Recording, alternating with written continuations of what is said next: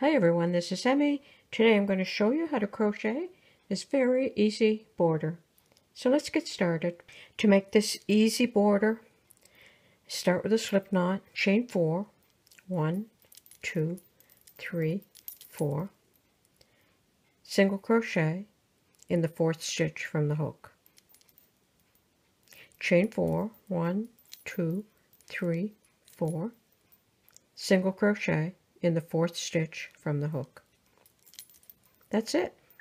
Chain 4, 1, 2, 3, 4, single crochet in the 4th stitch from the hook. And that's it. That's how easy it is to crochet this very easy border. Thanks for watching. Bye for now.